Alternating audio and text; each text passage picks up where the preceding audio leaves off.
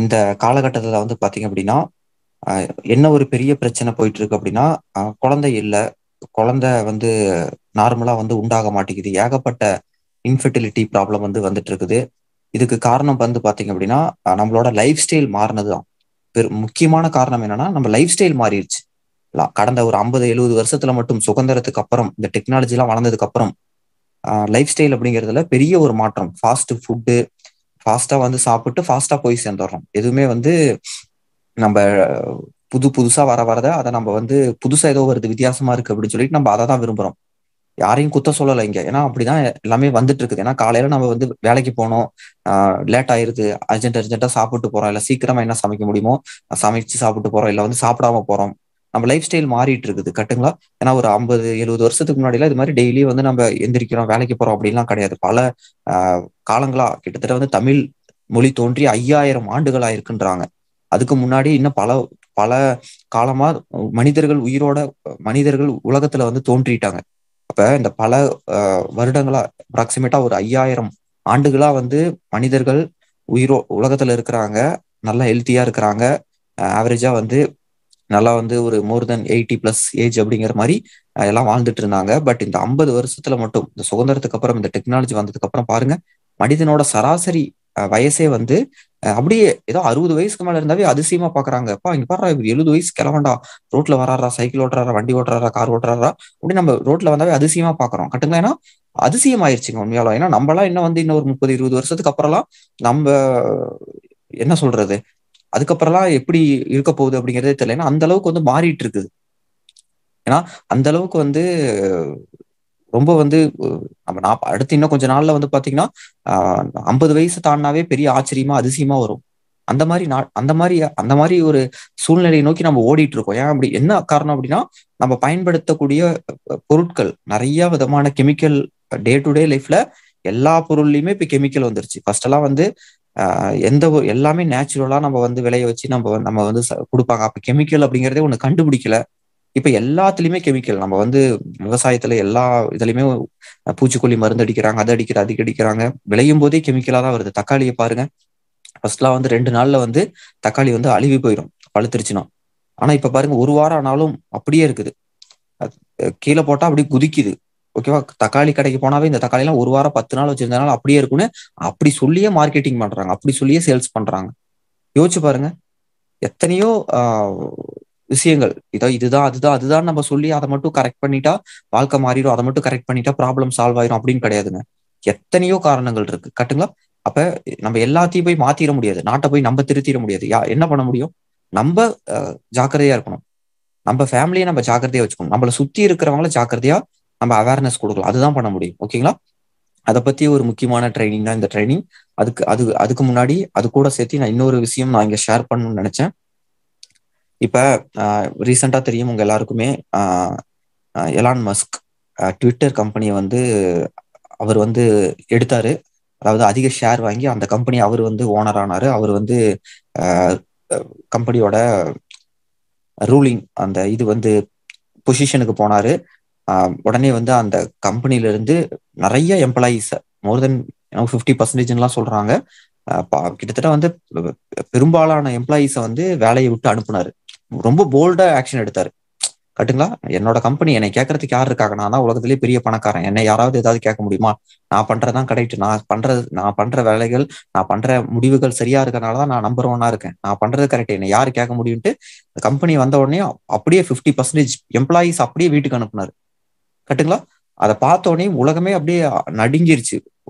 அது மட்டும் இல்லாம இன்னும் ஒரு சிலர் அதை பார்த்து அதை ஒரு எக்ஸாம்பிளா வச்சுக்கிட்டு இன்னும் ஃபேஸ்புக் எடுத்துக்கோங்க, 11,000 பேர்த்த வந்து வேலைக்கு அனுப்பிச்சிட்டாங்க. ஃபேஸ்புக் கம்பெனியோட ஷேர் ஹோல்டர்ஸ் எல்லாம் வந்து அந்த கம்பெனியை பாருங்க, அந்த ஓனரை பாருங்க, எலான் மஸ்க பாருங்க, அந்த நிறுவனத்துல லே ஆஃப் கொடுத்து பல பேரை வேலைக்கு அனுப்பிச்சிருக்காங்க. நம்ம கம்பெனில இருந்தும் நிறைய பேரை வெளியே அனுப்பினோம்னா கம்பெனியோட லாபம் பெருகும். பாருங்க, நல்லா புரிச்சுக்கோங்க. நஷ்டத்துல ஒண்ணும் போல. கம்பெனியோட லாபத்தை எப்படி அதிகப்படுத்துறது? நல்லா கேட்டுக்கோங்க. கம்பெனியோட லாபத்தை அதிகப்படுத்துறதுக்கு அந்த ஷேர் ஹோல்டர்ஸ் அவங்க எல்லாமே வந்து நிறைய பேர்த்த நம்ம ஃபில்டர் பண்ணலாம், வேலையை விட்டு அனுப்பலாம். 11,000 பேருக்கு வந்து லே ஆஃப் கொடுத்துட்டாங்க. இவங்கள இப்ப யாரும் கேட்க முடியாதுல்ல. ஆல்ரெடி ஒருத்தர் பண்ணிட்டாரு, அடுத்து இவரு பண்ணாரு, அடுத்து பாருங்க இன்னொரு கம்பெனி அனௌன்ஸ் பண்ணாங்க. அதுக்கப்புறம் இந்தியாலேயும் எல்லாம் அனௌன்ஸ்மெண்ட் பண்ண ஆரம்பிச்சிட்டாங்க. இந்த அந்த இது இதுனா ஃபேஸ்புக் கம்பெனி மெட்டா அப்படின்னு சொல்லிட்டு, அதுதான் தாய் கம்பெனின்னு சொல்லுவாங்க.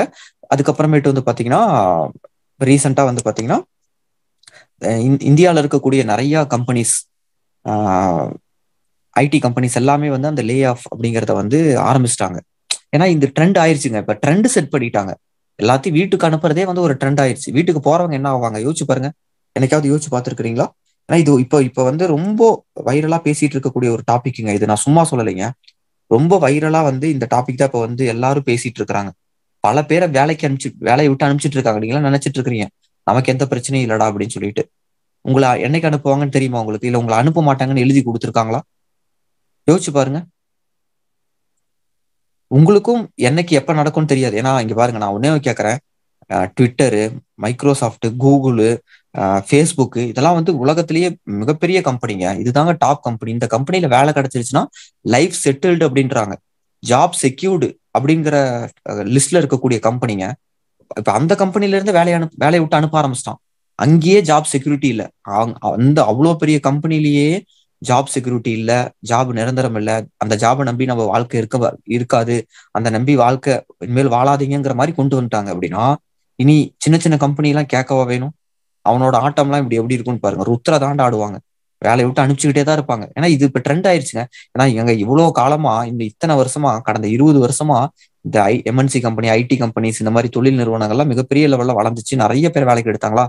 இப்ப எல்லாம் ஆட்டோமேஷன் அது இதுன்னு வந்துருச்சு. அதுவும் இல்லாம இந்த கொரோனா பேண்டமிக் அப்புறம் எத்தனையோ விஷயங்களுக்கு அப்புறம் இப்ப எல்லாமே எடுக்கிறதெல்லாம் நிறுத்திட்டாங்க. இப்ப எல்லாம் உள்ள வந்தவங்கள இப்ப வெளியே அனுப்புற ட்ரெண்ட் ஆயிடுச்சுங்க.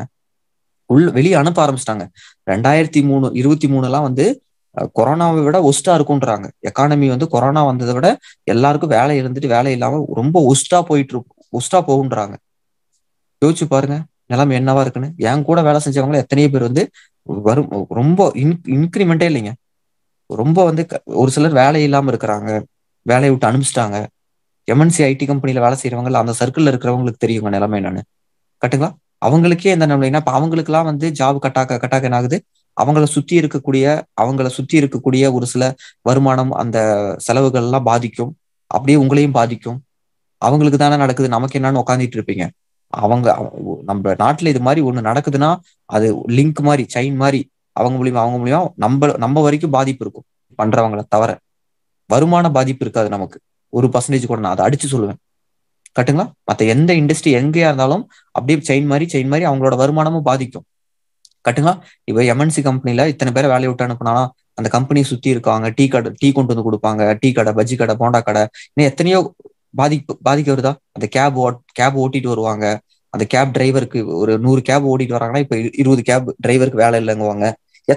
எனக்கு தெரிஞ்சதை நான் சொல்றேன். இன்னும் எத்தனையோ இன்டைரக்டா எத்தனை பேர் பாதிக்கிறாங்கன்னு பாருங்க. ஓகேவா? இங்க இன்னும் வாங்கன்னு கூப்பிடுறாங்க. கம்பெனி பாருங்க, இன்னும் நம்மள பூஸ்ட் பண்றதுக்கு தாய்லாந்து ட்ரிப் அனௌன்ஸ் பண்ணிருக்காங்க. இந்த கம்பெனியை இன்னும் மிகப்பெரிய லெவல்ல கொண்டு போறதுக்கு அவங்க என்ன பிளான் பண்ணிட்டு இருக்காங்க? ஏன்னா இங்க இருக்கக்கூடிய ப்ராடக்ட் எஃப்எம்சிஜி ப்ராடக்ட், மனிதர்கள் உயிரோட இருக்கிற வரைக்கும் தேவை. இந்த இது எப்பயுமே அழியாது. கம்பெனி யாரையுமே வந்து குறைக்க நினைக்கவே மாட்டாங்க. இது குறைக்கவே முடியாது. கட்டுங்களா? அந்த மாதிரி ஒரு இடத்துல இருக்குது. பேசிவ் இன்கம்ங்க, நிலையான பேசிவ் இன்கம், ஜாப் செக்யூர்டு. ஓகேங்களா? இந்த நம்பி நம்ம என்ன வேணா எடுக்கலாம். இதுல உங்களுக்கு இன்கம் வர ஆரம்பிச்சிருச்சுன்னா இது நிலையானதுங்க. இன்ஃபோசிஸ்ல, மைக்ரோசாஃப்ட்ல, கூகுள்ல, ஃபேஸ்புக்ல போய் ஜாயின் பண்ணிடுறீங்க. மந்த்லி 1 lakh இன்கம் வந்துட்டு இருக்கு. அதை நம்பி நீங்க வீடு கட்டிட்டீங்க. நாளைக்கு உங்களை வேலையை விட்டு அனுப்பிச்சிட்டான். ஜாப் செக்யூர்டா? உங்களுக்கு டீம் இருக்கு, லேக்ஸ்ல இன்கம் வருது. நீங்க அதை வச்சு என்ன வேணா பண்ணலாம். உங்களுக்கு இங்க ஜாப் செக்யூர்டு. ஓகேங்களா? உங்களை இங்க யாருமே உங்களை டெர்மினேட் பண்ண முடியாது. உங்களை யாருமே உங்களோட இன்கம் இது பண்ணிட முடியாது. அந்த அளவுக்கு இங்க ஜாப் செக்யூர்டுங்க.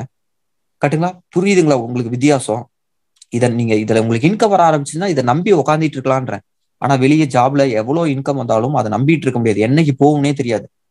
ஓகேங்களா? வயிற்றுல வந்து நெருப்பை கட்டிட்டு உட்காந்துட்டு இருப்பாங்களா, அந்த மாதிரிதான் இருக்குது எல்லாம். வெளியே எல்லாமே நிலவை. ஓகேங்களா? சீரியஸா எடுத்து பண்ணுங்க ஃப்ரெண்ட்ஸ். சின்சியரா எடுத்து பண்ணுங்க. கிடைச்சிருக்கிற வாய்ப்பை பயன்படுத்துங்க. வீட்லயே உட்காந்துக்கிட்டு நான் மாசமான 10 லட்ச ரூபா எனக்கு இன்கம் வருதுங்க. வீட்லயே உட்காந்துக்கிட்டு வெளியே எங்க போனா எனக்கு தருவாங்க? யோசிச்சு பாருங்க. கரெக்டா பிளான் பண்ணீங்கன்னா நீங்களும் வந்து இன்கம் எடுக்கலாங்க. சின்சியரா எடுத்து பண்ணுங்க. இப்ப இந்த ட்ரைனிங் அப்படி நம்ம கண்டினியூ பண்ணலாம். இந்த ட்ரைனிங்கை நமக்காக எடுக்கிறதுக்காக நம்ம டீம்ல இருக்கக்கூடிய one of the leader angel madam, அவங்கள நான் இன்வைட் பண்றேன். மேடம் அப்படி நீங்க ஸ்டார்ட் பண்ணுங்க. Thank you so much sir. Okay friends, நம்ம ட்ரைனிங் பார்க்கலாம். என்னோட நேம் ஏஞ்சல் ஜோசப். ஸோ இன்னைக்கான ட்ரைனிங் பார்த்தீங்கன்னா இன்ஃபர்டிலிட்டி, சரிங்களா? ஸோ ட்ரைனிங் போறதுக்கு முன்னாடி ஒரு சின்ன கோட் சொல்லி நான் வந்து ஸ்டார்ட் பண்றேன். Every family has a person who breaks the bond of poverty. சரிங்களா? சோ அந்த பாவர்ட்டி அப்படிங்கிற செயினை வந்து பிரேக் பண்றதுக்காக ஒரு ஃபேமிலியில ஒருத்தர் மாறுறது மூலமா தான் அந்த வம்சம், அந்த தலைமுறை, அந்த அந்த ஃபேமிலியே டோட்டல் சேஞ்ச் ஆகும். சோ நீங்க உங்களுக்கு உங்க லைஃப்ல இதுக்கு முன்னாடி யாருமே அப்படி இல்ல, என்னோட லைஃப் வந்து ரொம்ப வஸ்டா தான் இருக்கு, நான் வந்து ரொம்ப புவர் ஃபேமிலி, ஒரு மிடில் கிளாஸ் ஃபேமிலி அப்படிங்கிற நிலைமையில இருக்கீங்கன்னா, நீங்க ஒரு அந்த செயின், அந்த பாவர்ட்டி அப்படிங்கிற செயினை வந்து பிரேக் பண்ற ஒரு பர்சனா நீங்க இருக்கிறதுக்காக நான் வாழ்த்துறேன். ஸோ ட்ரைனிங்கை வந்து நான் ஸ்டார்ட் பண்றேன். ஓகே. ஸோ இன்ஃபர்டிலிட்டி அப்படிங்கிறது நம்ம சுத்தி நம்மளுடைய ஃப்ரெண்ட்ஸ், ஃபேமிலி, ரிலேட்டிவ்ஸ் சுத்தி எங்க கேட்டாலும் இந்த ப்ராப்ளம். அது மட்டும் இல்ல, மேரேஜ் ஆகி 1 year ஆயிடுச்சு, 1 year கூட இல்ல, இப்போ வில்லேஜ் எல்லாம் பாக்குறோம் அப்படின்னா மேரேஜ் ஆயிட்டு ஒரு 6 months ஒரு 3 months என்ன பண்றாங்க அப்படின்னா, ஏதாவது விசேஷம் இருக்கா, அவங்க ஹர்ட் ஆவாங்களா, இல்ல என்ன பிரச்சனை இருக்கு, அவங்களுக்கு ஏதாவது ப்ராப்ளம், எதையுமே வந்து பார்க்க மாட்டாங்க. ஒரே வார்த்தையில ஏதாவது விசேஷம் இருக்கா, நல்ல செய்தி இருக்கா அப்படின்னு கேட்பாங்க. அதுக்கு காரணம் வந்து ஃபர்டிலிட்டி, குழந்தை உண்டாயிடுச்சா, இந்த மாதிரி ஒரு கேள்வி. ஆனா இப்ப பாத்தீங்கன்னா ஆவரேஜா வேர்ல்டு சர்வே ரெக்கார்ட் சொல்லுது என்ன அப்படின்னா, 4 கப்பிள்ஸ்ல, சரிங்களா, 4 கப்பிள்ஸ்ல ஒருத்தருக்கு இந்த இன்ஃபர்டிலிட்டி ப்ராப்ளம் இருக்கு. நம்ம இந்தியா தான் பாப்புலேஷன்ல வந்து 2nd பிளேஸ்ல சைனாக்கு அப்புறம் இருக்கே, நம்மளோட இந்தியாவில் அந்த ப்ராப்ளம் இருக்கா அப்படின்னா கண்டிப்பா இருக்கு. 15% ஆஃப் கப்பிள்ஸ் வந்து இந்த இன்ஃபர்டிலிட்டி ப்ராப்ளம்னால வந்து அவதிப்பட்டு இருக்காங்க. சரிங்களா? இப்போ நம்மளுமே பாத்தீங்கன்னா இப்போ லாஸ்டா இப்போ 2 monthsல, சரிங்களா, 2 monthsல இப்போ சரவணன் சார் கீழே ஒரு 5 lakh people இருக்காங்கன்னா எனக்கு ஒரு 50 questions வந்து இந்த இன்ஃபர்டிலிட்டி மூலமாவே ரைஸ் ஆச்சு. அப்ப நான் யோசிச்சு பார்த்தேன், நம்ம டீம்லயே எங்க நிறைய இடம் இருக்கு, கரெக்டுங்களா, தமிழ்நாடு எங்க இருந்தலாமோ நம்ம டீம்ல இருக்காங்க. பட் நம்ம டீமுக்குள்ளாடியே ஒரு 50 questions இருக்குன்னா, ஒரு டிஸ்ட்ரிக்ட் எடுத்துக்கோங்க, ஒரு சிட்டி, ஒரு ஸ்டேட், ஒரு கண்ட்ரி அப்படின்னு பார்க்கும்போது எவ்வளவு பேர். இது ஜஸ்ட் ஒரு சர்வே, இது வந்து 2021 எடுத்த சர்வே. ஸோ 2022 இன்னும் அதுக்கான ரிப்போர்ட்ஸ் இன்னும் வரல. சோ இந்த வருஷத்துல பார்த்தா இன்னும் வர்ஸ்டா தான் இருக்கும். காரணம் வந்து இப்போ ஆல்ரெடி சார் சொல்லியிருந்தாங்க, இந்த 50 ஆண்டு காலத்துல இந்த ப்ராப்ளம் இருக்கு அப்படிங்கறத. சோ இன்னுமே போக போக வர்சன் தான் ஆகும். காரணம் என்ன அப்படின்னா, லைஃப் ஸ்டைல் மாடிஃபிகேஷன், நம்மளுடைய ஃபுட் ஹேபிட்ஸா இருக்கலாம், நம்மளுடைய பழக்க வழக்கங்கள். அப்ப பாத்தீங்கன்னா எல்லாருமே வந்து அவங்களே அவங்க வேலை செஞ்சுப்பாங்க. இப்ப துணி துவைக்கிறதா இருக்கட்டும், மிஷின் எடுத்துக்க மாட்டாங்க, வாஷிங் மிஷின் கிடையாது, மாவாட்டுறதா இருக்கும், அம்மிக்கல் ஆட்டுவாங்க. இதெல்லாம் ஒரு எக்ஸசைஸ். விமனா இருக்கட்டும், இப்போ வந்து மேலுக்கு கூட இன்ஃபர்டிலிட்டி ப்ராப்ளம் இருக்கு, கரெக்டுங்களா? சோ எல்லாருக்குமே அந்த லைஃப் ஸ்டைல் மாடிஃபிகேஷன். இப்போ ஈஸியா இன்ஸ்டன்டா ரெடி ஆகுற மாதிரி பீஸா, பர்கர் இந்த மாதிரி நம்ம சாப்பிட்டு இருக்கோம், கரெக்டுங்களா? சோ இதை தாண்டி நம்ம சாப்பிட வேண்டிய ஃபுட்ஸ் முதல் கொண்டு எல்லாமே வந்து நம்மளுக்கு இப்போ ரொம்பவே சுலபமானதுனால நம்மளுக்கு இந்த ப்ராப்ளம் அப்படிங்கிறது ரொம்பவே ஃப்ரீக்வெண்டா நிறைய பேருக்கு வந்துட்டு இருக்கு. சரிங்களா? சோ இதோட டெஃபினிஷன் என்ன அப்படின்னா, not being able to conceive after 1 year of unprotected sex. சரிங்களா? சோ இதுதான் ஒரு பில்ஸோ இல்ல எந்த ஒரு பிளானிங்கோ இல்லாம நம்ம வந்து மேரேஜ் ஆயிட்டு 1 yearக்கு அப்புறமும் நம்மளால வந்து பேபி வந்து கொடுக்க முடியல அப்படின்னு சொன்னா நம்மளுக்கு வந்து அந்த ப்ராப்ளம் இருக்கு அப்படிங்கிறது கன்ஃபார்ம். சரிங்களா? ஓகே. இன்ஃபர்டிலிட்டி பாத்தீங்கன்னா டோட்டலா வந்து 2 types இருக்கு. சரிங்களா? நம்ம நினைக்கிறது என்ன அப்படின்னா, ஃபீமேலுக்கு தான் இன்ஃபர்டிலிட்டி ப்ராப்ளம் இருக்கும் அப்படிங்கிறது கண்டிப்பா கிடையாது. மேலுக்கும் இன்ஃபர்டிலிட்டி ப்ராப்ளம் இருக்கு. இப்ப ரொம்ப ரொம்ப அதிகமா இருக்கு. மேலுக்கு வர்றதுக்கான காரணம் என்ன அப்படின்னு சொன்னா, இப்போ நம்ம நார்மலா ஒரு டீ கடைக்கு போனாலும் சரி, சிக்கன் போண்டா வச்சிருக்காங்க. ஒரு ஒரு பேக்கரிக்கு போறோம், ரெஸ்டாரண்ட்டுக்கு போறோம், சிக்கன் வச்சு எல்லாமே இருக்கு. இப்போ சிக்கன் அப்படிங்கிறது அதுக்கான ஒரு டைம் பீரியட், அது உருவாகிறதுக்கு ஃபர்ஸ்ட் எல்லாம் பாத்தீங்கன்னா அதுக்கான ஒரு பீரியட் இருந்துச்சு. இப்ப பாத்தீங்கன்னா just 7 days, 14 days, 21 days broiler chicken. இதுதான் பேசிக்கா என்ன பண்றோம், நம்ம பாக்குறதுக்கு கிறிஸ்பியா இருக்கு, அழகா இருக்குன்னு ஒரு சிக்கன் பஃப். சோ நம்ம ஈஸியா நம்ம பாக்குறோம், ஒரு மழை பெய்யுது, சோ சிக்கன் பக்கோடா சாப்பிடலாம். இந்த சிக்கன்னால நம்மளுக்கு என்ன ஆகுது அப்படின்னா, இதுதான் காமனான விஷயம். இந்த பிராய்லர் சிக்கன் நம்ம அதிகமா எடுத்துக்கிறதுனால மேல் இன்ஃபர்டிலிட்டி ரொம்ப ரொம்ப ஜாஸ்தியா இருக்கு. ஃபர்ஸ்ட் ஆஃப் ஆல் இது வந்து ஃபீமேலுக்கு தான் ரொம்ப காமனா இருக்கு, கரெக்டுங்களா? அதாவது இப்போ 100% எடுத்துக்கிறோம் ரேஷியோல அப்படின்னு பாத்தீங்கன்னா 70% வந்து இல்ல, ஒரு 60 to 70% வந்து ஃபீமேலுக்கு இருக்கு. அதை தாண்டி ஒரு 40 to 45% வந்து இப்போ மேலுக்குமே வர ஆரம்பிச்சு. சரிங்களா? ஆனா ஃபீமேல் அப்படின்னும் போது ஈஸியா வந்து நம்ம அக்செப்ட் பண்ணிக்கிறோம். மேல் அப்படிங்கும் போது நிறைய பேர் வந்து அதை சொல்றதுக்கு கூச்சப்படுறாங்க, இல்லைன்னா தப்பா எடுத்துப்பாங்களோ, அது வந்து நம்ம ஆண்மை குறைபாடு அப்படின்னும் போது ஒரு பெரிய இஷ்யூவா எடுத்துக்காங்க. பட் அப்படி கிடையவே கிடையாது. மேல் அண்ட் ஃபீமேல் ஈக்குவல் தான் இந்த ரேட்டை பொறுத்த வரைக்கும். இன்ஃபர்டிலிட்டி அப்படிங்கிறத பொறுத்த வரைக்கும் 2 பேருமே ஈக்குவல் தான். யாரா இருந்தாலும் ஃபர்ஸ்ட் ஆஃப் ஆல் நம்ம ரூட் காஸ் அப்படிங்கறத ஐடென்டிஃபை பண்ணணும். இப்போ வந்து ஒன்ஸ் நம்ம மேரேஜ் ஆயிட்டோம் அப்படின்னா இமீடியட்டா ஒரு சிலவங்களுக்கு வந்து 1 month 2 monthல வந்து கன்சீவ் ஆகுறாங்க. காரணம் என்ன அப்படின்னா அவங்களுடைய ஃபுட் பேட்டர்ன் கரெக்டா இருக்கும், அவங்க ரெகுலரா எக்ஸசைஸ் பண்ணுவாங்க, அதுக்கப்புறம் பாத்தீங்கன்னா அவங்க பாடி மெயின்டைன் பண்ணுவாங்க. பிஎம்ஐ ரேஷியோன்னு சொல்லுவாங்க, ஹைட்டுக்கு இந்த வெயிட் தான் இருக்கணும் அப்படிங்கிற மாதிரி ரேஷியோ. ஸோ பிஎம்ஐ ரேஷியோ தெரிஞ்சுக்கணும், நீங்க கூகுள்ல செக் பண்ணீங்கன்னா அதோட ஃபார்முலா இருக்கும், நீங்க போட்டு பாருங்க. உங்க ஹைட்டுக்கு வெயிட்டுக்கும் எக்ஸ்ட்ராவா இருக்கு அப்படின்னா உங்க பாடியை வந்து கம்மி பண்ணணும். சோ ஃபர்ஸ்ட் ஆஃப் ஆல் வந்து அந்த ரூட் காஸ் என்ன அப்படிங்கறத ஐடென்டிஃபை பண்ணணும். ஃபர்ஸ்ட் ஒன்ஸ் நம்ம மேரேஜ் ஆயிட்டோம் அப்படின்னா பிளான் பண்ணணும். எதுவுமே பிளான் பண்ணாம பண்ணக்கூடாது, கரெக்டுங்களா? இப்போ நம்ம பிசினஸ் இருக்கு அப்படின்னா அதுக்கு ஒரு பிளானிங் இருக்கு, கரெக்டுங்களா? நம்ம இத்தனை பேர் ரெக்ரூட் பண்றோம், இவ்வளவு ட்ரைனிங் பண்றோம் அப்படின்னா எல்லாமே ஒரு பிளானிங் ஷெட்யூல் இருக்கு. அதே மாதிரி தான் நம்ம குழந்தை பேரு அப்படிங்கிறதுக்கும் நம்மளுக்கு வந்து ஒரு பிளானிங் இருக்கணும். பிளானிங் இல்லாம பண்ணா கண்டிப்பா ஒரு சிலருக்கு ரிசல்ட் வருது, பட் பிளான் பண்ணா ஆரோக்கியமான குழந்தையும் சரி தாயும் சரி, தாய் சேய் 2 பேருமே நலமா இருக்கலாம், சரிங்களா? ஏன்னா ஒரு சிலருக்கு பாத்தீங்கன்னா இப்போலாம் பாத்தீங்கன்னா அந்த குழந்தை பிறக்கிற குழந்தைக்கே வந்து நிறைய குரோமோசோமல் அப்நார்மாலிட்டிஸ், எம்ஆர் பேபியா பிறக்குது, அதாவது மூளை வளர்ச்சி குன்றிய குழந்தையா பிறக்குது. அது மட்டும் இல்லாம காது தெரியாம, காது கேட்காம, கண்ணு தெரியாம, பேச முடியாம, உள்ளுக்குள்ள பாத்தீங்கன்னா பிறக்கும் போதே பாத்தீங்கன்னா பிபி, பிரஷர், சுகர், எந்த மாதிரி கிட்னி ப்ராப்ளம் எல்லாத்தோடையும் பிறக்குது, சரிங்களா?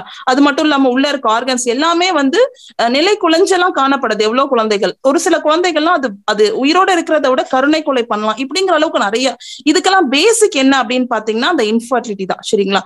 சோ இதுக்கான ரீசன் என்ன அப்படின்னு பார்த்தோம்னா ஃபர்ஸ்ட் ஆஃப் ஆல் இன்ஃபெக்ஷன். இது எப்போ ஸ்டார்ட் ஆகுது அப்படின்னா ஒன்ஸ் அந்த ஃபீமேல் அந்த மென்சஸ் வராங்க, அந்த ஏஜ் அட்டன் பண்றாங்கன்னு சொல்றாங்களே, அதுல இருந்து ஸ்டார்ட் ஆகுற விஷயம், சரிங்களா? சோ அதுல இருந்தே ஸ்டார்ட் ஆகுது. நம்ம யூஸ் பண்ற நாப்கின்ஸ், இன்டிமேட் வாஷ், சோப் வச்சு நம்ம யூஸ் பண்ணோம், சோப் வச்சு நம்ம கிளீன் பண்றோம் நம்ம private areas, both male and female 2 பேருக்குமே இதுதான் காமன் இன்ஃபெக்ஷன் அப்படிங்கிறது.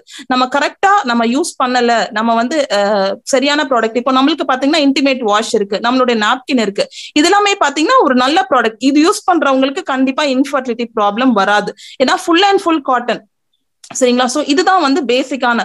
அப்போ நம்மளுக்கு அந்த டைம் ஆஃப் மென்சஸ்ல ஸ்டார்ட் பண்றதுதான் இப்போ அந்த மேரேஜ் ஆனதுக்கு அப்புறம் அந்த இன்ஃபர்டிலிட்டி வர்றதுக்கான ஒரு ரீசன், சரிங்களா? சோ அதுல இருந்து நம்ம வந்து பெர்ஃபெக்ட்டா நம்ம இருக்கணும். So first of all infection அப்படிங்கறத காமன்.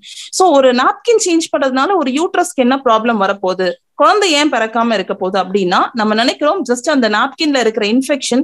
இப்போ நம்ம ஒரு நாளைக்கு ஒரு 8 ஹவர்ஸ்க்கு 1 பேட் யூஸ் பண்றோம், இல்ல அதுக்கப்புறம் ஒரு நாளைக்கு அட்லீஸ்ட் ஒரு 3 பேட்ஸ் நம்ம சேஞ்ச் பண்றோம், கரெக்டுங்களா? அது வந்து கொஞ்சம் வெளியில வரீங்க அப்படின்னா கொஞ்சம் எக்ஸீட் ஆகும் டைம் பீரியட். சோ அந்த டைம்ல நம்மளுடைய பேட் எந்த ப்ராப்ளமும் கிடையாது, கிட்டத்தட்ட ஒரு நாளைக்கு 2 பேட்ஸ் சேஞ்ச் பண்ணாலே போதும், அந்த அளவுக்கு எக்ஸ்ட்ரா லார்ஜ் பேடா இருக்கு. இப்போ அதை தாண்டி நம்ம மத்தது இப்போ whisper, stay free secure, Sophie நிறைய இருக்கு. அதுல பாத்தீங்கன்னா ஈஸியா வந்து இன்ஃபெக்ஷன் காரணம் என்ன, கண்ணுக்கு தெரியாத கிருமிகள் சீக்கிரமா அந்த ஓடர், ஸ்மெல்லு, அதுக்கப்புறம் பாத்தீங்கன்னா அதுல இருக்கிறது நம்ம பாக்குறதுக்கே பாத்தீங்கன்னா ரொம்பவே அவ்வளோ வந்து வஸ்டான ஒரு ஸ்மெல் இருக்கும். சோ இதெல்லாம் என்ன ஆகும்னா அந்த வெஜைனல் வழியா போயிட்டு யூட்ரஸை தாக்கும், சரிங்களா? ஏன்னா வெஜைனல் தான் யூட்ரஸ்க்கான டைரக்ட் லைன். சோ அப்படி போயிட்டு தாக்கக்கூடிய விஷயம் தான்.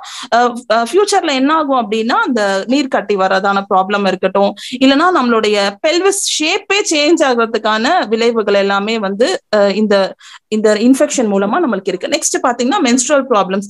ஒரு சிலருக்கு பாத்தீங்கன்னா ஹெவி ஃப்ளோ இருக்கும், அதை நம்ம கவனிச்சிருக்க மாட்டோம். ஏன் அப்படின்னா இதுக்கான ஒரு அவேர்னஸோ ஒரு எஜுகேஷனோ கிடையாது. இதை பத்தி பேசினா தப்பு, இதெல்லாம் நம்ம பேசக்கூடாது அப்படிங்கிற மாதிரி ஒரு சூப்பர்ஸ்டிஷியஸ் வந்து அப்படி ஒரு நிலைமை வந்து நம்மளுடைய நாட்டுக்குள்ள, முக்கியமா தமிழ்நாட்டுல அந்த மாதிரி இருக்கு. இதை பத்தி நம்ம ஓப்பனா பேசினா என்ன நினைப்பாங்களோ. சோ இதற்கெல்லாம் என்ன பண்ணணும் அப்படின்னா ஒரு கைனகாலஜிக்கல் டாக்டர் ஒரு கன்சல்ட் பண்ணுங்க, இந்த மாதிரி ப்ராப்ளம் இருக்கு. So first of all parents வந்து நம்மளோட சில்ட்ரனுக்கு எஜுகேட் பண்ணணும். இதெல்லாம் வந்து அதுக்கு முன்னாடி அவங்களுக்கு அந்த நாலேஜ் வேணும், ஒரு கவுன்சிலிங் கூட்டிட்டு போங்க. இதெல்லாம் தெரிஞ்சுக்கிட்டாதான் ஃபியூச்சர்ல நம்ம அன்னைக்கு நம்ம அதெல்லாம் தெரியக்கூடாதுன்னு நினைக்கிறோம், ஃபியூச்சர்ல இன்ஃபர்டிலிட்டி ப்ராப்ளம் வந்து இதனால வருது, கரெக்டுங்களா? சோ எல்லாத்துக்குமே ஒரு கவுன்சிலிங் அப்படிங்கறத கொண்டு போங்க. ஹெவி ஃப்ளோவா இருக்கு, இல்ல ஃப்ளோவே இல்ல, இல்லைன்னா வரல, இல்லைன்னா ரொம்ப வாட்டரியா இருக்கு, இதெல்லாம் வந்து one of the conditions. So இது வந்து நம்ம மேரேஜ்க்கு அப்புறம் நம்மளுக்கு அந்த இன்ஃபர்டிலிட்டி ப்ராப்ளம் வரக்கூடாது, ஆரோக்கியமான குழந்தையா இருக்கணும். அது மட்டும் இல்லாம நம்ம நினைக்கிற டைம்ல நம்மளுக்கு பேபி வந்து டெலிவரி ஆகணும் அப்படின்னா கண்டிப்பா வந்து அந்த மென்ஸ்ட்ரல் ப்ராப்ளம்ஸ் வந்து நம்ம வந்து இனிஷியலாவே ஐடென்டிஃபை பண்ணணும். நெக்ஸ்ட் பாத்தீங்கன்னா ஃபுட் ஹாபிட்ஸ். அப்பெல்லாம் பாத்தீங்கன்னா நல்ல குளுமையான உணவு, அந்த கிளைமேட்டுக்கு ஏத்த மாதிரி நம்ம வந்து ஃபுட் எடுத்துக்கிறோம். இப்ப அப்படி கிடையாது, எல்லா கிளைமேட்லயுமே எல்லா ஃபுட்டுமே நம்ம வந்து எடுத்துக்கிட்டு இருக்கிறதுனால இது வந்து ஒரு மெயினான விஷயம், சரிங்களா? நம்ம யூஸ் பண்ற மேகி இன்ஸ்டன்டா ரெடி ஆகுது, அது பாத்தீங்கன்னா கேன்சரே வருது, கரெக்டுங்களா? சோ மேகி எடுத்துக்கிறதுனால இப்ப குழந்தை முதல் கொண்டு எடுத்துட்டு இருக்காங்க. சோ அது என்ன ஆகுதுன்னா மலட்டு தன்மையை ரொம்பவே இன்க்ரீஸ் பண்ணுது. நம்ம எடுத்துட்டு இருக்க பர்கர், பீஸாவா இருக்கட்டும், அதுக்கப்புறம் நம்ம ஈஸியா வந்து KFC சிக்கன்ஸ் போய் வாங்கி சாப்பிடுறோம். இதெல்லாம் பாத்தீங்கன்னா ஈஸியா மலட்டு தன்மையை உருவாக்குற ஒரு ப்ராடக்ட். சோ நம்ம பிளான் பண்ணி தான் பண்ணணும். அந்த மேரேஜ் ஆனதுக்கு அப்புறம் இந்த விஷயங்களெல்லாம் நம்ம அட்லீஸ்ட் பிஃபோர் மேரேஜ் எதுவுமே இல்லை அப்படின்னாலும் ஆஃப்டர் மேரேஜ் இதெல்லாம் வந்து கரெக்டா நம்ம ரூட் காஸா ஐடென்டிஃபை பண்ணிட்டு நம்ம பண்ணோம் அப்படின்னா நான் இனிஷியலா சொன்ன மாதிரி பேபியும் மதரும் ரொம்பவே சேஃப் அண்ட் செக்யூரா இருப்பாங்க. நெக்ஸ்ட் பாத்தீங்கன்னா அபார்ஷன். இப்போ பாத்தீங்கன்னா மோஸ்ட்லி ஒரு ட்ரெண்ட் செட் பண்ணிக்கிறாங்க, இந்த ஏஜுக்கு மேலதான் வந்து குழந்தை இருக்கணும், இதுக்கு கீழே இருந்தா நல்லா இருக்காது, சரோகசி, இந்த மாதிரி நிறைய நிறைய விஷயங்கள் செய்யறாங்க. கரெக்டுங்க, அதனாலே அபார்ட் பண்றாங்க. சோ ஃபியூச்சர்ல என்ன ஆகும் அப்படின்னா ஒருவேளை செகண்ட் தேர்ட் பேபி நம்மளே வந்து பெத்துக்கலாம் அப்படின்னு நினைக்கும் போதும் அதுக்கான வாய்ப்பு ஏற்படாம போயிடும். ஏன் அப்படின்னா ஒன்ஸ் நம்ம அது உடம்பா அந்த ப்ராசஸ், அந்த உடல் ரீதியா நடக்கிற அந்த ப்ராசஸ நம்ம ஒரு தடவை ஸ்டாப் பண்ணிட்டோம் அப்படின்னா ஃபியூச்சர்ல அது வர்றதுக்கான சான்ஸே இல்லாம போயிடும். பிகாஸ் ஒரு விமனுக்கு கிஃப்ட் அப்படிங்கறது அந்த யூட்ரஸ் தான். அது வந்து யாருக்குமே கடவுள் வந்து ஒரு கொடுத்திருக்கிற ஒரு அழகான யூட்ரஸ எந்த விதத்திலயுமே ஒன்ஸ் பேபி ஃபார்ம் ஆகுது அப்படின்னா எந்த காரணத்தை கொண்டும் அபார்ஷனே பண்ணக்கூடாது. இந்த அபார்ட் நம்ம ஒரு தடவை 2 தடவை பண்றதுனால, அதாவது இப்போ மெடிக்கல் ரீதியா நம்ம அபார்ஷன் சொல்றாங்க, டாக்டர் இந்த குழந்தை வந்து ஏதோ ஒரு பிரச்சனையில இருக்கு, இந்த குழந்தை பிறந்தாலும் வந்து கஷ்டம் தான் அப்படின்னு சொல்லும் போது நம்ம அபார்ட் பண்ணிக்கலாம். அதுல வந்து ஈஸியா நம்ம அடுத்தடுத்து வந்து சில பேபிக்கு வந்து ஹார்ட் ரேட்டே இருக்காது, அந்த குழந்தை வந்து பிறந்தும் யூஸ் கிடையாது. கரெக்டுங்களா? அத்தனை நாள் நம்ம கேர் பண்ணி கொண்டு வந்து சோ அதை தாண்டி நம்ம தேவையில்லாம அபார்ஷன், மிஸ்கேரேஜ் இதெல்லாம் எதுவுமே பண்ண கூடாது. சரிங்களா? நெக்ஸ்ட் பாத்தீங்கன்னா லேக் ஆஃப் எக்ஸசைஸ். எதுக்காக எக்ஸசைஸ் மென்ஷன் பண்ணிருக்கேன் அப்படின்னு சொன்னா அந்த காலத்துல எக்ஸசைஸ் பண்ணி தான் குழந்தை பிறந்துச்சா அப்படின்னு யோசிக்கிறோம். பட் அந்த காலத்துல எக்ஸசைஸ் பண்ணல, பட் நிறைய வேலைகள் செஞ்சாங்க. ஆட்டுக்கல்ல வச்சு மாவாட்டினாங்க.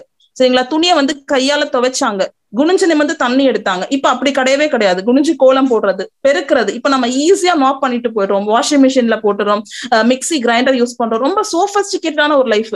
சோ நம்ம குனிஞ்சு நிமிராதனால அந்த பெல்விஸ், நம்மளுக்கு இடுப்புல இருக்க அந்த பெல்விஸோட ஷேப்பே வந்து இர்ரெகுலரா இருக்கு. சரிங்களா? ஒரு 4 டைப்ஸ் ஆஃப் பெல்விஸ் இருக்கு.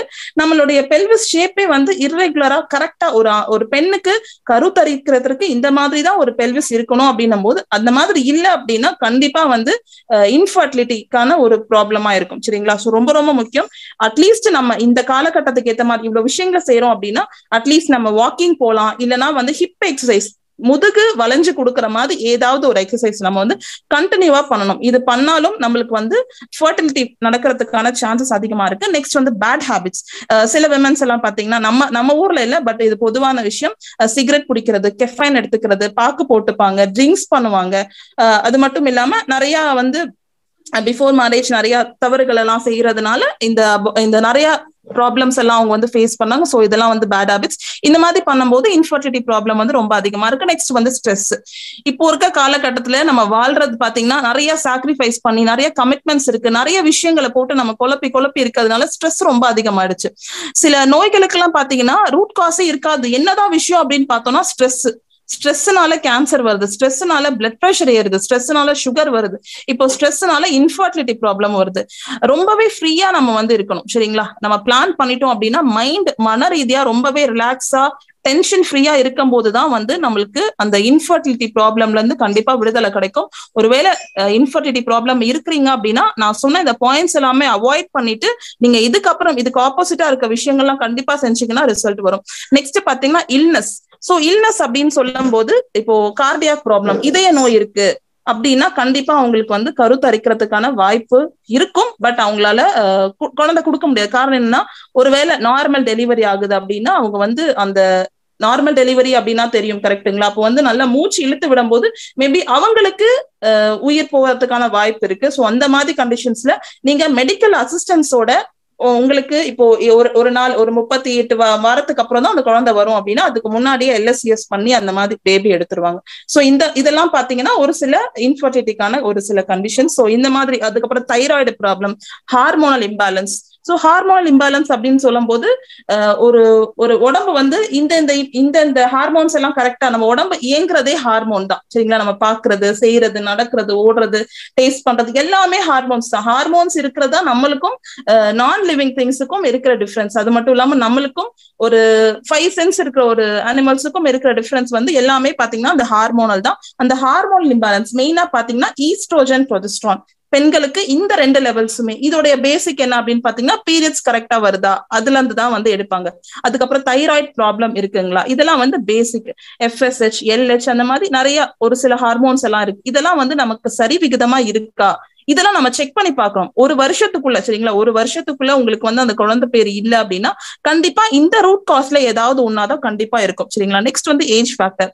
ஒரு சிலவங்க 30 வயசுக்கு மேல, அப்போலாம் பாத்தீங்கன்னா 45 வயசு வரைக்குமே குழந்தை பெத்துக்கிட்டாங்க. பட் இப்போ வாய்ப்பு இல்லை. 30 வயசுக்கு மேல ஆனாலே எல்டர்லி மதர் அப்படின்னு சொல்ல ஆரம்பிச்சுட்டாங்க. காரணம் என்ன அப்படின்னா, அந்த ஒரு 25ல இருந்து 30 இதுதான் வந்து ஒரு ஒரு பெண்ணால கருத்தரிக்க முடியும் அப்படிங்கிறது வந்து உலக ரீதியாவே அறிவிச்சுட்டாங்க, சரிங்களா. சோ ஏஜ் ஃபேக்டர் நம்ம 30+, 35+ எல்லாம் தாண்டிடுச்சுன்னா கொஞ்சம் ரிஸ்க் தான் குழந்தை பிறக்கிறது. ஏன்னா அந்த பெண்ணுக்கு வந்து அந்த உடல்ல வந்து தாங்கக்கூடிய சக்தி இல்ல, அந்த யூட்ரஸ் வந்து வீக்கா இருக்கு, பிசிஓடி ப்ராப்ளம் இருக்கு. இது எல்லாமே பாத்தீங்கன்னா ஒரு எல்டர்லி ஏஜ்ல எல்லாம் வர ஆரம்பிக்கும், சரிங்களா. சோ இதெல்லாம் பாத்தீங்கன்னா ஃபீமேலுக்கான ஒரு காஸ். சோ இதெல்லாம் நம்ம ஐடென்டிஃபை பண்ணிட்டு இதுக்கேத்த மாதிரி சப்ளிமெண்ட் எடுத்தாதான் நம்மளுக்கு ரிசல்ட் வரும், சரிங்களா. நெக்ஸ்ட் பாத்தீங்கன்னா இன்ஃபர்டிலிட்டி இன் மேல். சோ மேலுக்கும் அதே தான். இவங்களும் வந்து ஹைஜீனிக்கா இல்ல அப்படின்னா கண்டிப்பா இதுவுமே ஒரு சான்ஸ் ஆஃப் இன்ஃபர்டிலிட்டி தான். இவங்களும் பாத்தீங்கன்னா இன்டிமேட் வாஷ் நம்மளுடைய ப்ராடக்ட் இருக்குல்ல, அதை யூஸ் பண்ணிக்கிட்டாலும் நல்ல ரிசல்ட் இருக்கும், சரிங்களா. நெக்ஸ்ட் பாத்தீங்கன்னா ஃபுட் ஹேபிட்ஸ். ஆஸ் யூஷுவல் சொன்ன மாதிரி சிக்கன் வந்து மேஜரான விஷயம். ஒரு மேலுக்கு வந்து இன்ஃபர்டிலிட்டி ப்ராப்ளம் வர்றதுக்கான மெயின் விஷயமே சிக்கன் தான். அது மட்டும் இல்லாம ஃபாஸ்ட் ஃபுட் நம்ம இமீடியட்டா ஒரு என்ன சொல்றது, ஒரு ஸ்பைசியா சாப்பிடுறோம். இப்போ ஒரு ஃபாஸ்ட் ஃபுட்ல எல்லாம் பாத்தீங்கன்னா இஷ்டத்துக்கு காரம் தள்ளி போடுவாங்க, உப்பு ஜாஸ்தியா இருக்கும். சோ இந்த ரெண்டுமே அதிகமா இருக்கும் போது, காரமும் ஜாஸ்தியா இருக்கக்கூடாது, உப்பும் அதிகமா இருக்கக்கூடாது. இந்த ரெண்டுமே அதிகமா இருக்கிறவங்களுக்கு காமனா வந்து இன்ஃபர்டிலிட்டி ப்ராப்ளம் வரும். நெக்ஸ்ட் பாத்தீங்கன்னா பேட் ஹேபிட்ஸ். ஸ்மோக் பண்றவங்க, அதுக்கப்புறம் பாத்தீங்கன்னா ட்ரிங்க் பண்றவங்க, சோ ராங் ரிலேஷன்ஷிப்ஸ் இருக்கவங்க, இந்த மாதிரி கண்டிஷன்ஸ் இருக்கிறவங்களுக்கு கண்டிப்பா இன்ஃபர்டிலிட்டி ப்ராப்ளம் வரும், சரிங்களா. நெக்ஸ்ட் பாத்தீங்கன்னா புவர் மார்டிலிட்டி அண்ட் ஸ்பெர்ம் கவுண்ட். இதை நம்ம எப்படி கண்டுபிடிச்சிக்கலாம் அப்படின்னா, செமன் அனாலிசிஸ் அப்படின்னு சொல்லிட்டு ஒரு டெஸ்ட் இருக்கு. நீங்க ஹாஸ்பிட்டல் போனீங்கன்னா அந்த டெஸ்ட் எடுப்பாங்க. இதுல அந்த செமனோடைய அந்த டெஸ்டஸ் அந்த இதெல்லாம் பாத்தீங்கன்னா மோட்டிலிட்டி கரெக்டா இருக்கா, கரெக்டா அந்த சென்டிமீட்டர் இருக்கா, சரியான அளவு வந்து அவங்களுக்கு இருக்கா அவங்க பாடியில, இதெல்லாம் வந்து டெஸ்ட் பண்ணி பார்ப்பாங்க. நெக்ஸ்ட் பாத்தீங்கன்னா ஒபிசிட்டி, சரிங்களா. நம்ம வெயிட் வந்து ரொம்ப அதிகமா இருக்கு அப்படின்னாலும் கண்டிப்பா வந்து கருத்தரிக்கிறதுக்கான வாய்ப்பு வந்து இல்லாம போகும். இது மேலுக்கும் காமன். நெக்ஸ்ட் பாத்தீங்கன்னா இம்பேலன்ஸ் பாடி டெம்பரேச்சர். ஒரு ஸ்பெர்மோ ஒரு ஓவமோ, சரிங்களா, மேலுக்கு இருக்கிற ஸ்பெர்மும் சரி ஃபீமேலுக்கு இருக்க ஓவமும் சரி ஒரு ஃப்ரிட்ஜ்ல வச்ச மாதிரி இருக்கணும். ஏன்னா பாடியோட டெம்பரேச்சர் பாத்தீங்கன்னா ரொம்பவே ஹீட்டா இருக்கு அப்படின்னா கண்டிப்பா ரெண்டுமே நிக்காது, ப்ரொடியூஸும் ஆகாது, செக்ரீட்டும் ஆகாது, சரிங்களா. சோ இது ரொம்ப ரொம்ப முக்கியம் பாடி டெம்பரேச்சர் மெயின்டைன் பண்றதுக்கு. குளிர்காலத்துல ஒருவேளை நம்மளால கூலான ஃபுட் சாப்பிட முடியல அப்படின்னாலும் கொஞ்சம் சம்மர் டைம்ல, இந்த ஸ்ப்ரிங் சீசன் அந்த மார்ச்ல இருந்து அந்த செப்டம்பர் டைம்ல எல்லாம் பாத்தீங்கன்னா நிறைய பிரெக்னன்சி வர்றதுக்கான சான்ஸ் அந்த டைம்ல தான் இருக்கும். சோ அந்த டைம்ல நம்ம பாடியோட டெம்பரேச்சர் வந்து கரெக்டா மெயின்டைன் பண்ணணும், சரிங்களா. அட்லீஸ்ட் நம்மளுடைய சப்ளிமெண்ட் ஆலோவேரா இதெல்லாம் வந்து கரெக்டா எடுத்துக்கிட்டாலும் நம்மளால ஃபுட் வந்து மெயின்டைன் பண்ண முடியலன்னா அட்லீஸ்ட் நம்ம சப்ளிமெண்ட் நம்ம எடுத்தாலும் நம்ம வந்து நம்மளோட பாடி டெம்பரேச்சரை மேனேஜ் பண்ணிக்கலாம். நெக்ஸ்ட் பாத்தீங்கன்னா இல்னஸ். ஆஸ் யூஷுவல் ஆல்ரெடி சொன்ன மாதிரி அவங்களுக்கு வந்து இதுக்கு முன்னாடி அவங்க அப்பாக்கு ஏதோ ப்ராப்ளம் இருந்திருக்கலாம், அது வந்து ஜெனட்டிக் ரீதியா இவங்களுக்கும் தாக்கி இருக்கலாம். நடுவுல வந்து ஒருவேளை தாத்தாக்கு இருந்திருக்கலாம், அப்பாக்கு தெரியாம இருந்திருக்கலாம், திரும்பவுமே சன்னுக்கு வந்திருக்கலாம், சரிங்களா. சோ இந்த மாதிரி ஹிடன் கேரியராவும் இருக்கலாம். இதுக்கு முன்னாடி யாருக்காவது குழந்தை பேர் இல்ல, அதே மாதிரி இவங்களுக்கும் இல்லாம இருக்கலாம். இதெல்லாம் வந்து ரூட் காஸ். இதை ஃபர்ஸ்ட் ஐடென்டிஃபை பண்ணி இதுக்கு நம்ம தீர்வு கண்டுகிட்டோம் அப்படின்னா இந்த 2 காஸ்மே, மேலுக்கும் ஃபீமேலுக்கும் இருக்கிற இந்த 2 காசுக்குமே நம்மளுக்கு தீர்வு கிடைச்சிருச்சு அப்படின்னா 100% நம்மளுக்கு ரிசல்ட் எடுத்துடலாம், சரிங்களா. நெக்ஸ்ட் பாத்தீங்கன்னா ஃபர்டிலைசேஷன் ப்ராசஸ். இது ரொம்ப ரொம்ப முக்கியம். ரொம்ப டெப்தா சொல்லல, ஜஸ்ட் ஒரு ஓவர் வியூவா சொல்றேன், கவனமா கவனிச்சுக்கோங்க. ஒரு ஃபீமேலுக்கு வந்து அந்த 28 டேஸ் சைக்கிள் இருக்கும், கரெக்டுங்களா. இது வந்து ஃபர்டிலிட்டிக்கான ஒரு ப்ராசஸ். இந்த ப்ராசஸ் கரெக்டா இருந்தாதான் நம்மளுக்கு குழந்தை இருக்குமா இல்ல லேட் ஆகுமா எல்லாமே வந்து இந்த ப்ராசஸ்ல தான் அடங்கி இருக்கு. காரணம் என்ன அப்படின்னா 28 டேஸ் சைக்கிள் இல்ல 31 டேஸ் சைக்கிள் இந்த மாதிரி சைக்கிள் இருக்கு அப்படின்னா அந்த ஃபர்ஸ்ட் 5 டேஸ் வந்து ரொம்ப ரொம்ப முக்கியமானது. அந்த டைம்ல அவங்க ஹைஜீனிக்கா இருக்கு, ஃபுட் எடுத்துக்கிறது, இல்லைன்னா நம்ம ரெஃபர் பண்ற சப்ளிமெண்ட் எடுத்துக்கிறது, இது எல்லாமே அவங்க கரெக்டா எடுத்துக்கிட்டே வரணும். காரணம் என்னன்னா ஃபர்டிலிட்டிக்கான ஒரு டைம் இருக்கு, சரிங்களா. அந்த மோஸ்ட்லி பாத்தீங்கன்னா அந்த 14th டே, சரிங்களா, அந்த பீரியட்ஸ் முடிச்சு அந்த 14th டே வந்து கண்டிப்பா நம்மளுக்கு கான்டாக்ட் இருக்கும் போது கண்டிப்பா வந்து 100% ஃபர்டிலிட்டி ஓவலேஷன் நடக்கும். அந்த டைம்ல தான் வந்து ஃபீமேலோட எக்ஸ் எல்லாமே ப்ரொடியூஸ் ஆகும், சரிங்களா. சோ கண்டிப்பா இந்த டைம்ல வந்து கான்டாக்ட் இருக்கும்போது 100% ரிசல்ட் வரும். அந்த ரூட் காசஸ் எல்லாம் ஃபைண்ட் அவுட் பண்ணி அதுக்கேற்ற ஃபுட், எக்ஸசைஸ், உங்களுடைய ஹெல்த் கண்டிஷன், பாடி டெம்பரேச்சரை மேனேஜ் பண்றது, இது எல்லாமே அதுக்கு முன்னாடி நீங்க எடுத்துட்டே வரணும். சோ அந்த டைம்லயும் நம்ம கரெக்டா டயட் எல்லாம் ஃபாலோ பண்ணணும். சோ நான் அது ஃபர்தரா நான் அதை சொல்றேன். சோ இந்த சைக்கிள் ரொம்ப முக்கியம். நம்ம 20ல இருந்து 28 அப்படின்னா கண்டிப்பா இன்ஃபர்டிலிட்டி தான் ரிசல்ட்டா வரும். சோ அந்த இதுல கொடுத்திருக்க மாதிரி 8ல இருந்து 19. சோ பெட்டர் என்ன அப்படின்னு பாத்தீங்கன்னா 14ல இருந்து 18 தான். அந்த பீரியட்ஸ் முடிச்சு அந்த 14ல இருந்து 18 டேஸ்க்குள்ள நம்ம கண்டிப்பா கான்டாக்ட் இருக்கு அப்படின்னா 100% ஃபர்டிலைசேஷன் நடக்கும். சரிங்களா? நெக்ஸ்ட் பாத்தீங்கன்னா ஃபுட் ஹேபிட்ஸ். இந்த ஃபுட் ஹேபிட்ஸ் அட்லீஸ்ட் நம்ம இதை பார்த்துட்டாவது நம்ம ஓரளவுக்கு மெயின்டைன் பண்ணும்போது ரிசல்ட் வரும் அப்படின்றத நம்ம சர்வே சொல்லுது. ஃபர்ஸ்ட் ஆஃப் ஆல் என்னன்னா அயன் ரிச் டயட். அயன் எதுக்கு முக்கியம் அப்படின்னா அயன் தான் ஒரு பிளட்டோடைய மெயின் காம்பனன்ட். ஆக்சிஜன் லெவல் அதிகமா இருக்கிறதுக்கும் அந்த அயன் தான் வந்து நம்மளுக்கு ஹெல்ப் பண்ணி கொடுக்குது. சரிங்களா? சோ அயன் ரிச் டயட் அப்படின்னும் போது ஆஸ் யூஷுவல் நமக்கு தெரியும் கரெக்ட்டுங்களா, ரெட் கலர்ல இருக்கிற ஃப்ரூட்ஸ் அண்ட் வெஜிடபிள்ஸ். மெயினா பாத்தீங்கன்னா சுவரொட்டி அப்படின்னு சொல்லுவாங்க, அது வந்து மட்டன்ல கிடைக்கும். சரிங்களா? சோ அது ரொம்ப ரொம்ப ரொம்ப ரிச். சரிங்களா? அதுக்கப்புறம் நெல்லிக்காய், அதுக்கப்புறம் முருங்கைக்கீரை, அதுக்கப்புறம் முருங்கைக்காய், இதெல்லாம் பாத்தீங்கன்னா மோஸ்ட்லி கீரை வகைகள்ல அயன் ரிச் டயட் ரொம்ப ரொம்ப முக்கியம். டெய்லியுமே நம்ம வந்து முருங்கைக்கீரை சூப் எடுத்துக்கிட்டோம்னா அதுல வந்து அயன் ரிச் டயட் வந்து ரொம்பவே அதிகமா இருக்கு. நெக்ஸ்ட் பாத்தீங்கன்னா புரோட்டீன் ரிச் டயட். புரோட்டீன் அப்படின்னும் போது பருப்பு மட்டும் கிடையாதுங்க, பருப்பு வகைகள் மட்டும் கிடையாது, லிவர். சரிங்களா? லிவர் தான் ரொம்ப ரொம்ப முக்கியம். மட்டன் லிவர் வந்து ரொம்ப ரொம்ப ஹெல்த்தி. அதுக்கப்புறம் பாத்தீங்கன்னா நம்மளுடைய ட்ரை ஃப்ரூட்ஸ் இருக்குல்ல, அதெல்லாம் வந்து ஹை புரோட்டீன் இருக்கு. சரிங்களா?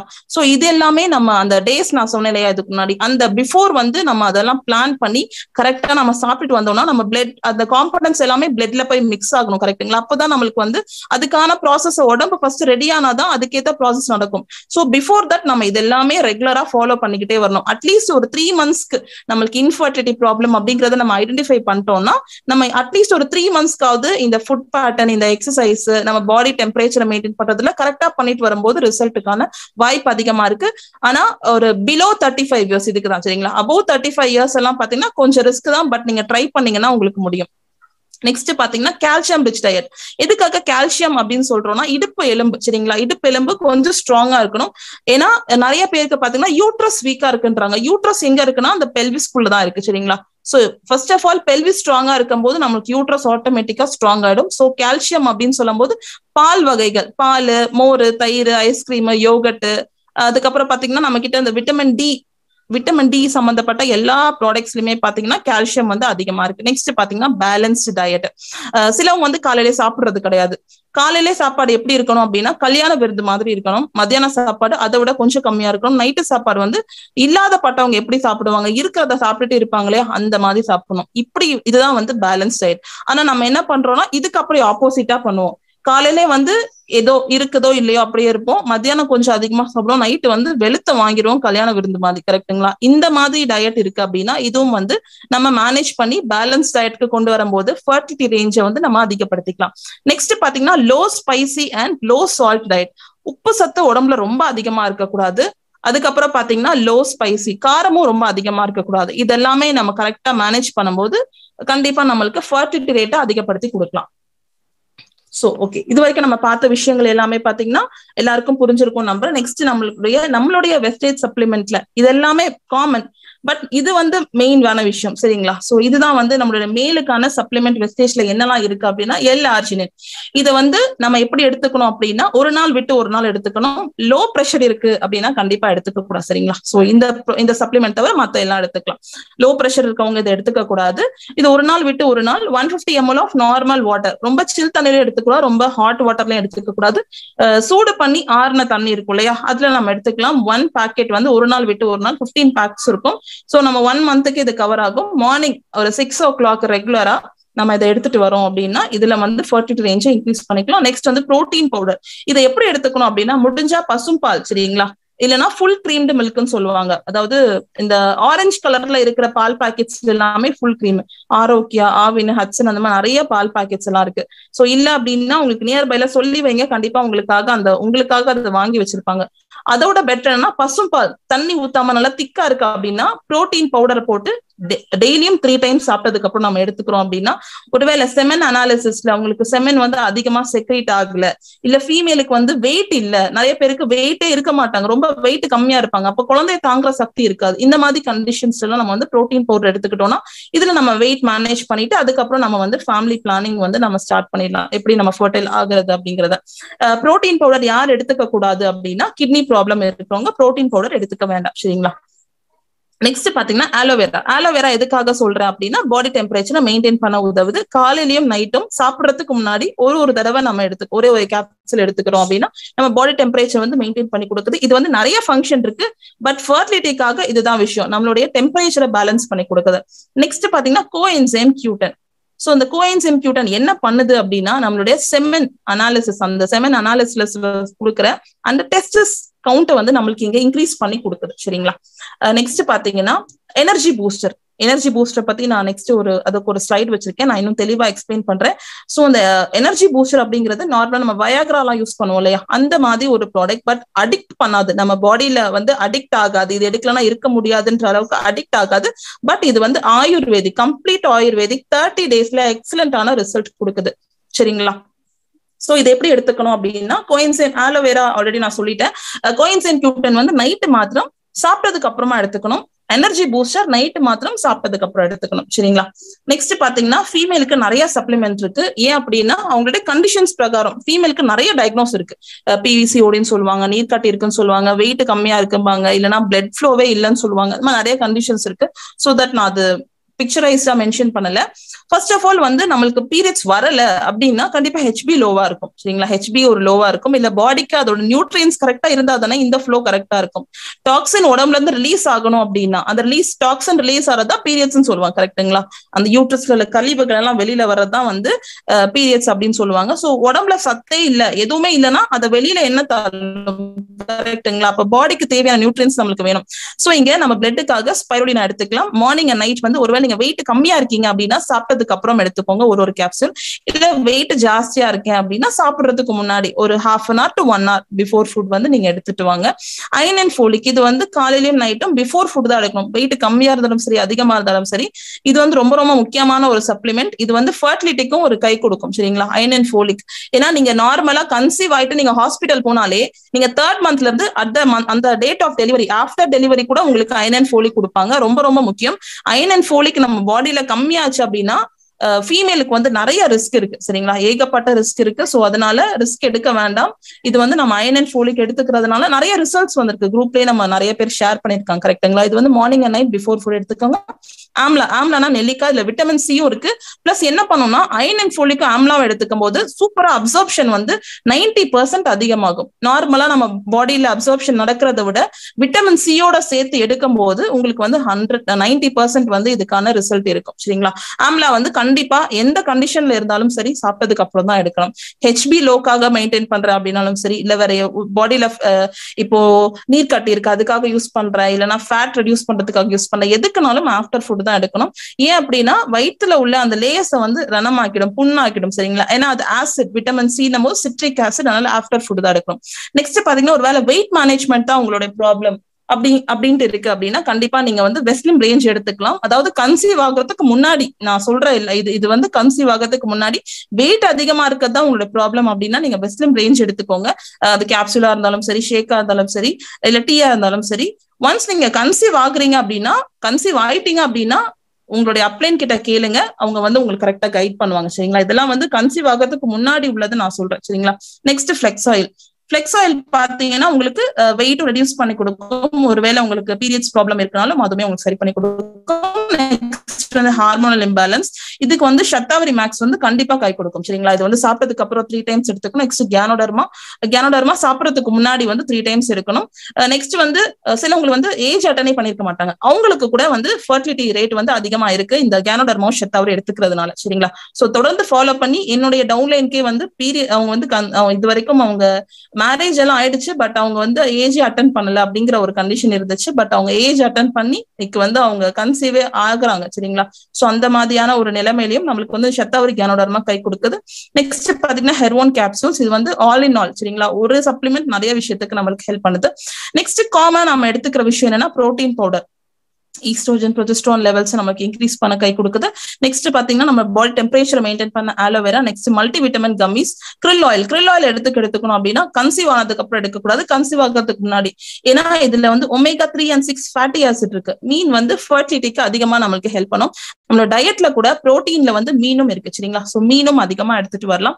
நெக்ஸ்ட் இன்ஃபெக்ஷன் நீங்க ஐடென்டிஃபை பண்றீங்க, அப்படின்னா due garden sanitary napkins and intimate wash நம்ம யூஸ் பண்ணிக்கலாம். நெக்ஸ்ட் பாத்தீங்கன்னா எனர்ஜி பூஸ்டர். இப்போ ரீசெண்டா நம்மளுடைய வெஸ்டேஜ்ல லான்ச் பண்ண ஒரு ப்ராடக்ட். இது பாத்தீங்கன்னா ஒன்லி மென்ஸ் மட்டும் தான் இந்த ப்ராடக்ட் எடுத்துக்கணும்.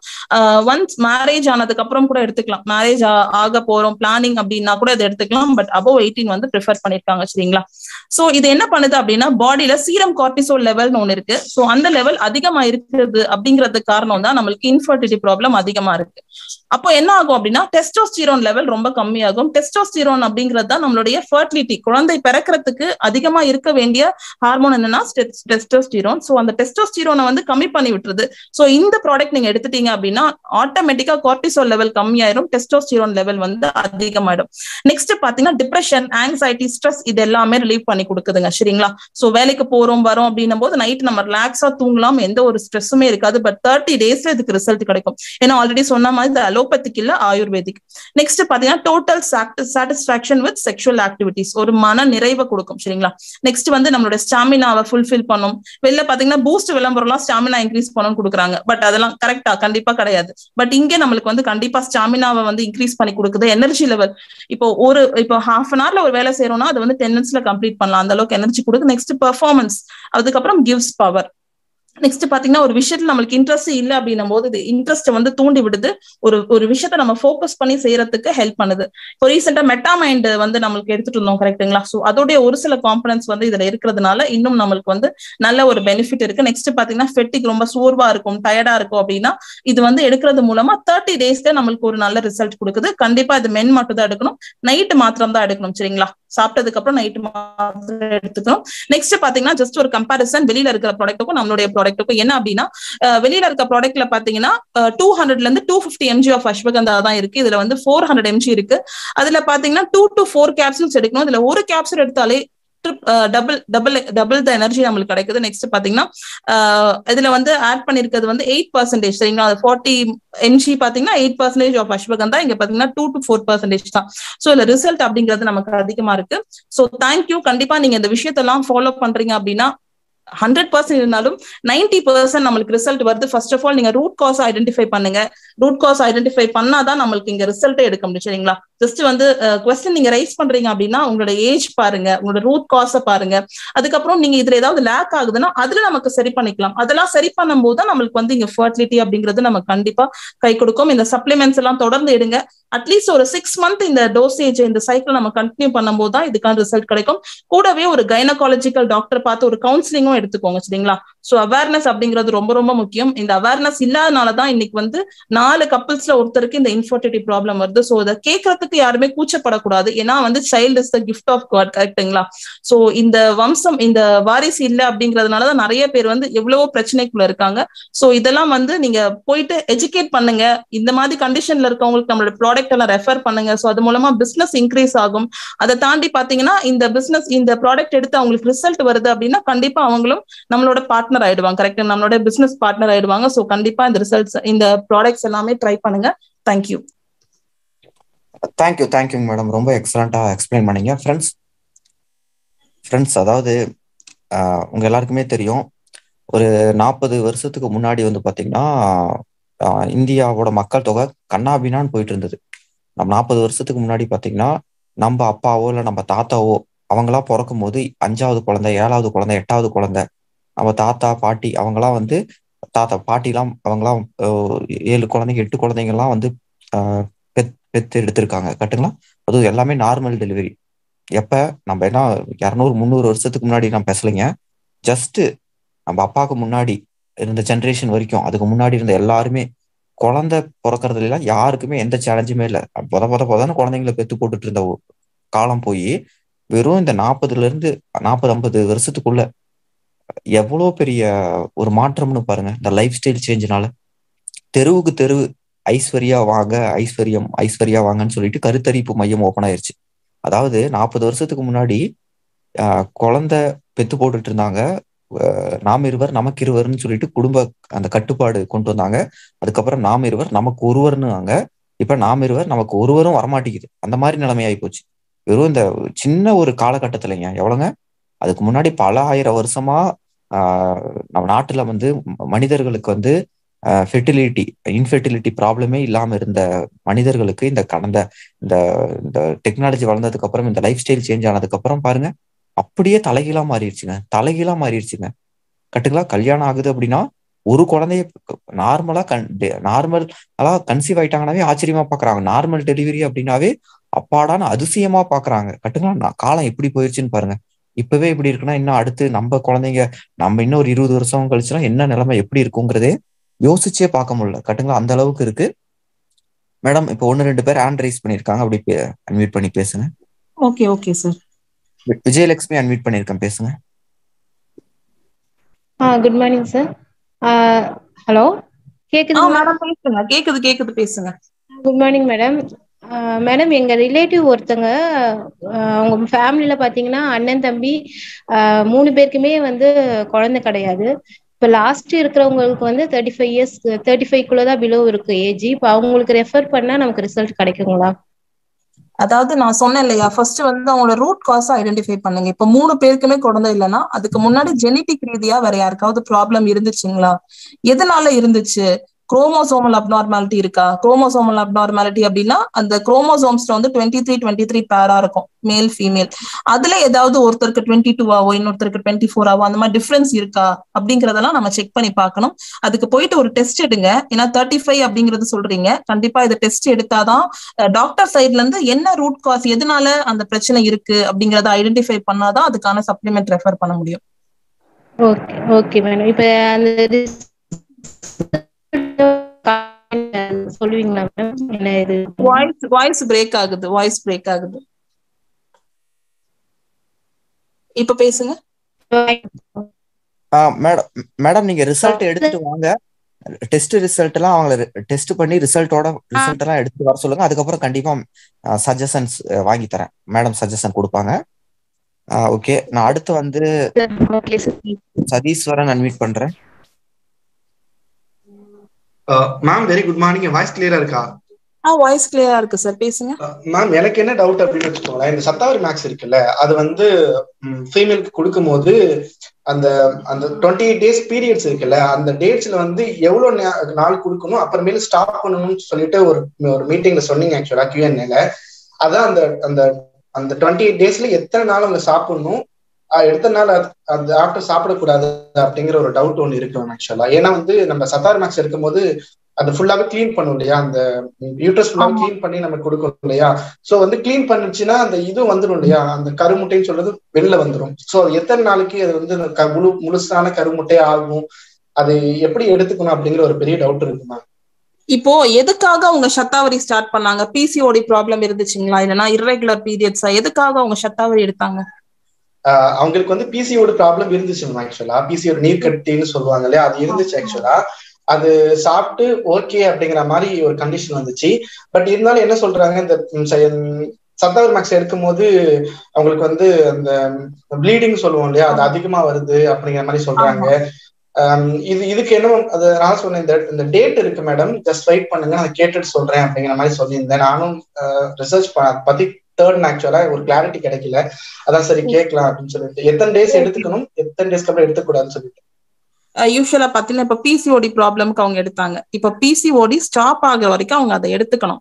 இப்போ அவங்களுக்கு வந்து டே 1ல பாத்தீங்கன்னா 2 pads சேஞ்ச் பண்ணுவாங்க, டே 2, டே 3, டே 4 இந்த 3 நாளுமே பாத்தீங்கன்னா 4 pads சேஞ்ச் ஆகணும். இது வந்து 3 pads வந்து சேஞ்ச் பண்ணணும் எவ்ரி 8 hours once. இது வந்து காமன். இது இன்னொன்னு விஷயம் என்ன அப்படின்னா, ஒரு சிலருக்கு சத்தாவரி மேக்ஸ் எடுக்கிறதுனால சூடு ரொம்ப அதிகமாகுது அப்படிம்பாங்க, சரிங்களா. இப்போ அவங்களுக்கு periods first of all normal ஆகுது, இப்போ வந்து நெக்ஸ்ட் வந்து அவங்க ஃபர்டைல் பண்ணணும், குழந்தை எடுத்துக்கணும் அப்படின்னு நினைக்கிறாங்க அப்படின்னா ஃபர்ஸ்ட் அந்த பிசிஓடி கியூர் ஆயிடுச்சா அப்படிங்கிற செக் பண்ணிக்கணும், சரிங்களா. பிசிஓடி கியூர் ஆயிடுச்சு அப்படின்னா அடுத்ததா சத்தாவரியை ஸ்டாப் பண்ணிடணும். பிசிஓடி கம்ப்ளீட் ஆனாலே ஒரு 3 months சைக்கிள் எடுக்கிறீங்க, இல்லைன்னா ஒரு 6 months சைக்கிள் எடுக்கிறீங்கன்னா அந்த பீரியட்ஸ் வர்ற நாட்கள்ல சத்தாவரி எடுத்துக்க வேண்டாம். ஏன்னா பீரியட்ஸ் வெளில கொண்டு வர்றதுக்காக தான் நம்ம சத்தாவரி எடுத்துக்கோம். வர ஆரம்பிச்சிச்சு அப்படின்னாலே நம்ம வந்து அந்த 5 days ஸ்டாப் பண்ணிட்டு ரிமைனிங் திரும்ப எடுத்துக்கலாம். ஏன்னா பிசிஓடி கம்ப்ளீட்டா சரியாயிடுச்சா அப்படிங்கறத நம்ம செக் பண்றதுக்கு முன்னாடி. புரியுதுங்களா நான் சொல்றது? சோ பிசிஓடி டெஸ்ட் பண்ணி சரியாயிடுச்சு அப்படின்னா சத்தாவரியை ஸ்டாப் பண்ணிட்டு அடுத்ததா நம்ம ஃபர்டிலிட்டிக்கு என்ன பண்ணணும், என்னென்ன விஷயங்கள் நான் சொன்னேன் இல்லையா, அந்த ரூட் காஸ் ஐடென்டிஃபை பண்ணி அதுக்கேற்ற சப்ளிமெண்ட், பிளட் லெவல்ஸ் கரெக்டா இருக்கா, வெயிட் கரெக்டா இருக்கா, ஃபுட் கரெக்டா எடுத்துக்கிறோமா, இதெல்லாம் நம்ம கரெக்டா எக்ஸசைஸ் பண்றோமா, அதெல்லாம் பார்த்துட்டு நீங்க வந்து aloe vera, protein powder, Hermon capsules இதெல்லாம் ஸ்டார்ட் பண்ணலாம். ஃபர்டைல் பண்ணணும் அப்படின்னு பிளான் பண்ணிட்டீங்கன்னா சத்தாவரியை ஸ்டாப் பண்ணணும். ஏன்னா சத்தாவரியை கண்டினியூ பண்ணா மிஸ்கேரேஜ் அபார்ட் ஆயிரும். சரிங்களா? புரியுதா நான் சொல்றது? அதுக்குள்ள சத்தாவரியை ஸ்டாப் பண்ணணும். தேங்க்யூ. Okay friends.